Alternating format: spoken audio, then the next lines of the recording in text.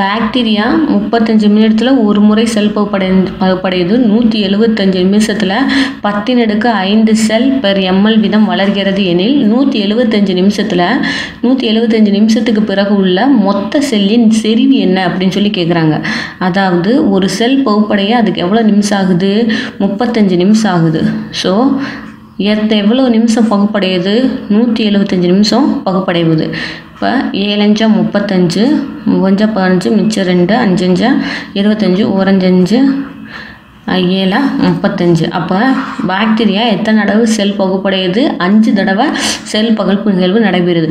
அப்போ ஒரு செல் பகுப்படைஞ்சிச்சு அப்படின்னா 2 செல்லாக மாறும். இப்போ 2 செல் பகுப்படைஞ்சிச்சு அப்படின்னா 4 செல்லாக மாறும்.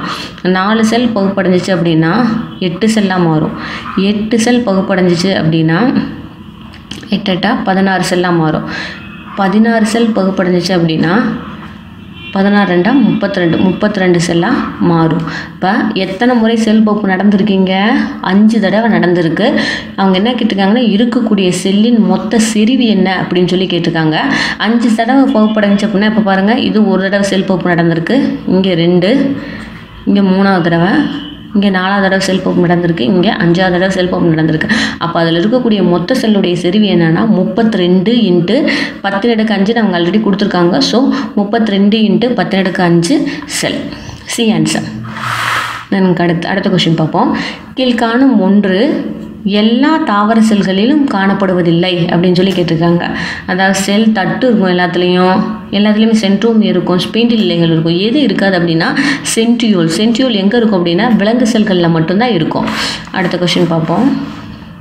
ஒரு செல் 128 செல்லாக பகுப்படைவதற்கு எத்தனை மைட்டாசிஸ் செல் பகுப்பு நடக்கணும் அப்படின்னு சொல்லி கேட்டிருக்காங்க. ஒரு செல் எத்தனை செல்லாக மாறணும்? 128 செல்லாக மாறணும்.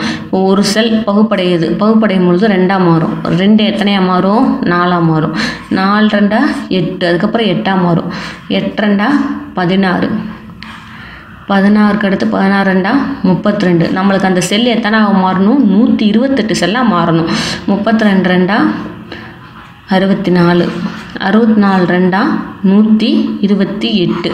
அப்போ ஒரு செல் 128 செல்லாக மாறிடுச்சு. அதுக்கு எத்தனை மைட்டாசிஸ் செல் பகுப்பு நடக்கணும் அப்படின்னு சொல்லி தான் கொஷின் கேட்டிருக்காங்க.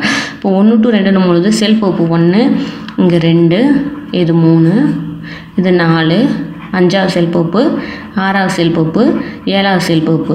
அப்போ ஒரு செல் 128 செல்லாக மாறணும் அப்படின்னா எத்தனை செல் பகுப்பு நடக்கணும்? 7 செல் பகுப்பு நடக்கணும். ஆன்சர் வந்து ஏ. அடுத்த கொஸ்டின் பார்ப்போம். மெட்டா நிலையில் உள்ள குரோமோட்டிட்களின் எண்ணிக்கை என்ன? அதாவது மைட்டாசிஸ்னாலும் சரி மியாசிஸ்னாலும் சரி 2 குரோமோட்டிட் வந்து சென்ட்ரோமியரோட இணைஞ்சிருக்கும். ஸோ இது தெரியணும். குரோமோட்டிட் ஒரு குரோமோசோம்னா 2 குரோமோட்டிட்டு இடையில சென்ட்ரோமியர் தான், அது பேர் வந்து குரோமோசோம்ஸ் அப்படின்னு சொல்லி சொல்கிறோம். அப்போ அவங்க கேட்டிருக்க என்னன்னா மெட்டா நிலையில் உள்ள குரோமோட்டிட்களின் எண்ணிக்கை என்ன அப்படின்னு சொல்லி கேட்டிருக்காங்க. அதாவது எப்பயுமே 2 குரோமோட்டிட் தான், மைட்டாசிஸாக இருந்தாலும் சரி மியாசிஸாக இருந்தாலும் சரி. இப்போ ஆன்சர் பாருங்கள், 2 மைட்டாசிஸ் மயோசிஸ், 2லேயுமே 2 தான். ஸோ ஆப்ஷன் ஏ தான் ஆன்சர். அடுத்ததையும் பார்த்துருங்க, 2 வந்து மைட்டாசிஸில் இருக்கும், 1 மயோசிஸில் இருக்கும். மயோசிஸ்லேயே 2 தான் இருக்கும். ஸோ இந்த ஆன்சர் தப்பு. பியும் தப்பு, சியும் பார்த்துங்க, சியும் தப்பு, மியும் தப்பு, டி இவற்றுள் ஏதும் இல்லை, அதுவும் ஆன்சர் தப்பு. ஸோ ஆன்சர் வந்து இந்த விஷயம் தெரிஞ்சிருந்தால் போதும் உங்களுக்கு.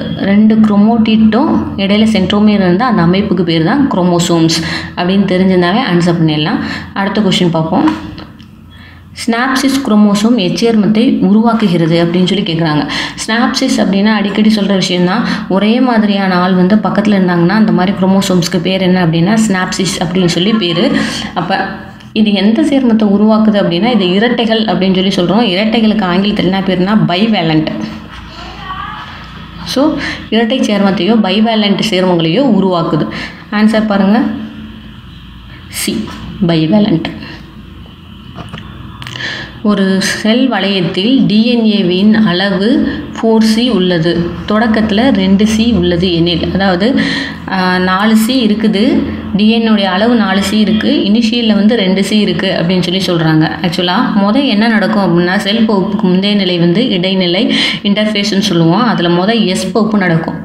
எஸ் பகுப்பு நடக்கும் பொழுது டிஎன்ஏவுடைய அளவு பார்த்தீங்க அப்படின்னா எஸ் பகுப்புனா என்னென்னா புரதங்களை உற்பத்தி செய்கிறது, டிஎன்ஏவை டபுள் ஆக்குறது. அந்த பகுப்புக்கு பேர் தான் வந்து எஸ் ஃபேஸ், எஸ் நிலை அப்படின்னு சொல்லுவாங்க, இல்லைன்னா சிந்தசிஸ் நிலை அப்படின்னு சொல்லி சொல்லுவாங்க. இதில் பார்த்தீங்கன்னா டிஎன்ஏ வந்து 2C, அதாவது 2Cயோ இல்லை 4Cயோ 2Cயாக இருந்தக்கூடிய டிஎன்ஏ என்னவா மாறும் அப்படின்னா 4Cயாக மாறிடும். இந்த எஸ் நிலைக்கு அப்புறம் பார்த்தீங்கன்னா G2னா வந்து செகண்ட் க்ரோத் ஃபேஸ் அப்படின்னு சொல்லி சொல்லுவாங்க. அதாவது மைட்டாசிஸோடைய மயாட்டிக் நிலை இல்லைன்னா மயாட்டிக் கேப் நிலை அப்படின்னு சொல்லி சொல்லுவாங்க. அழகாக சொல்லணும்னா செகண்ட் க்ரோத் ஃபேஸ் அப்படின்னு சொல்லி சொல்லுவாங்க. இந்த நிலையில் என்ன நடக்கும் அப்படின்னா டிஎன்ஏவுடைய பகுப்பு ஸ்டாப் ஆகிடும். ஸ்டாப் ஆகிட்டு ஆர்என்ஏ உற்பத்தி அதிகரிக்கும். ஆர்என்ஏ உற்பத்தி மெயினாக அதிகரிக்கும். ஆர்என்ஏ உற்பத்தி அதிகரிக்கும் பொழுது இந்த அளவு வந்து எப்படி மாறிடும் அப்படின்னா 4Cலேருந்து திரும்பி இனிஷியல் ஸ்டேஜ் 2Cயாகவே மாறிடும். அது ரெப்ளிகேஷன் அடையாதனால வந்து 4Cலேருந்து 2Cயாக மாறிடும். ஸோ ஆன்சர் என்ன அப்படின்னா அவங்க என்ன சொல்லியிருக்காங்கன்னா இனிஷியலில் 2Cயாக இருக்கணும், ஆனால் டிஎன்ஏவோட அளவு 4Cலேருந்து 2Cயாக தொடக்கத்தில் 2Cயாக இருந்திருக்கும். அதாவது தொடக்கத்தில் 2Cயாக இருக்கணும், ஆனால் முடிவு நிலையில் சம்டைம்ஸ் இந்த சிந்தசிஸ் நிலையில் வந்து 4Cயாக இருக்கும் அப்படின்றது தான் எனக்குள்ளே இன்டைரக்டாக கொடுத்துருக்காங்க. ஆன்சர் என்ன அப்படின்னா டி. நான் அடுத்த கொஸ்டின் பார்ப்போம். குரோமோசோமில் உள்ள நொதிகள் இணைக்கப்படுவது எந்நிலையில் அப்படின்னு சொல்லி கேட்டிருக்காங்க. அதாவது நொதிகள் எந்த நிலையில் இணைக்கப்படும் அப்படின்னா குறுக்கே கலத்தல் அப்படின்ற நிகழ்வு நடக்கும் பொழுது எல்லா என்சைமேட்டிக் நொதிகளும் வந்து இணைக்கப்படும். இந்த குறுக்கே கலத்தல் அப்படின்ற நிகழ்வு எந்த நிலையில் நடக்கும் அப்படின்னா பெக்டின் அப்படின்ற நிலையில் நடக்கும். ஸோ ஆன்சர் வந்து ஏ. சென்ட்ரோமியரின் வேலை என்ன? சென்ட்ரோமியரின் வேலை என்ன அப்படின்னு சொல்லி கேட்டிருக்காங்க. சென்ட்ரோமியரோட வேலை என்னது? குரோமோசோம்ஸை பிடிச்சு இழுக்கணும். அதாவது அதோட எதிர் துருவங்களுக்குள்ளேயே வந்து குரோமோசோம்ஸை பிடிச்சு இழுக்கணும். அதுதான் சென்ட்ரோமியருடைய ஸ்பீண்டில் நிலை. அந்த ஸ்பீண்டில் நிலையில் வந்து சென்ட்ரோமியர் இருக்கும். சென்ட்ரோமியரை ஒட்டி குரோமோசோம்ஸ் இருக்கும். செல் பகுப்பு நடக்கும் பொழுது அப்படியே சென்ட்ரோமியர் வந்து அந்த ஸ்பீண்டில் நிலைகள் மூலமாக அப்படியே மெதுவாக குரோமோசோம்களை எதிர் துருவங்களை இழுத்துட்டு போகும். ஸோ ஆன்சர் நீங்களே சொல்லிடலாம், குரோமோசோம்களை நகர்த்துவது. ஏன்னா சைட்டோபிளாச பகுப்பில் சென்ட்ரோமியருக்கு வேலை கிடையாது. குறுக்கே கலத்தல் அப்படின்ற நிகழ்விலே சென்ட்ரோமியர் இன்வால்வ் ஆகுது.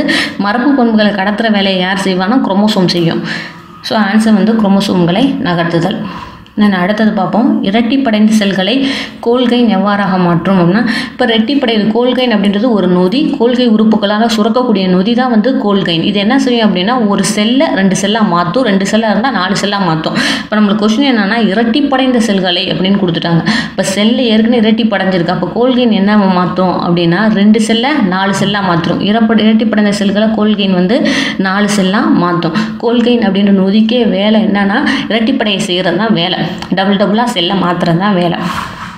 அடுத்து கீழ்கண்டவற்றுள் எது 1லேருந்து 5 எண்ணிக்கையில் உள்ள குரோமோசோமில் காணப்படும் அப்படின்னு சொல்லி கேட்டிருக்காங்க. அதாவது குரோமோசோம்ஸ் மேலே பொதுவாக என்ன இருக்கும் அப்படின்னா சின்ன சின்ன டாட்ஸ் இருக்கும். இதுக்கு பேர் என்னென்னா டீலோமியர் அப்படின்னு சொல்லி பேர். இதுதான் வந்து ஒரு குரோமோசோம்களுடைய அளவு நீளம் இவ்வளோ தான் இருக்கும் அப்படின்றத நிர்ணயிக்கிறது இந்த டீலோமியர் மூலமாக நிர்ணயிப்பாங்க. டீலோமர் அப்படின்னு சொல்லி பேர். அந்த டீலோமர் மூலமாக நிர்ணயிப்பாங்க. ஒரு குரோமோசோமையும் ஒரு டிஎன்ஏவையும் வந்து டிஃபரன்ஷியேட் பண்ணணும் அப்படின்னா அந்த டீலோமரை வச்சு தான் வந்து டிஃபரன்ஷியேட் பண்ணுவாங்க. ஸோ குரோமோசோம் மேலே எது இருக்கும் அப்படின்னா 1லேருந்து 5 எண்ணிக்கையில் யார் இருப்பாங்க அப்படின்னா டீலோமர் இருக்கும். ஆன்சர் வந்து டி. அடுத்த கொஸ்டின் பார்ப்போம். பால்பியானி வளையங்கள் காணப்படுவது. பால்பியானி வளையங்கள் எப்போ காணப்படும் அப்படின்னா G2 ஃபேஸ் அப்படின்னு சொல்லி சொல்லுவாங்க. G2 ஃபேஸில் என்ன நடக்கும்னா ஆர்என்ஏவும் புரத உற்பத்தியும் நடக்கும். அப்போ தான் வந்து பால்பியானி வளையங்கள் வந்து அங்கே உருவாகிருக்கும். ஆன்சர் வந்து பி. தேங்க்யூ ஃபார் வாட்சிங். தொடர்ந்து பார்த்துக்கிட்டே இருங்க. எங்கள் சேனல் பிடிச்சிருந்தா நாங்கள் நடத்துறது பிடிச்சிருந்தா எங்கள் சேனல் சப்ஸ்கிரைப் பண்ணுங்கள். தேங்க்யூ.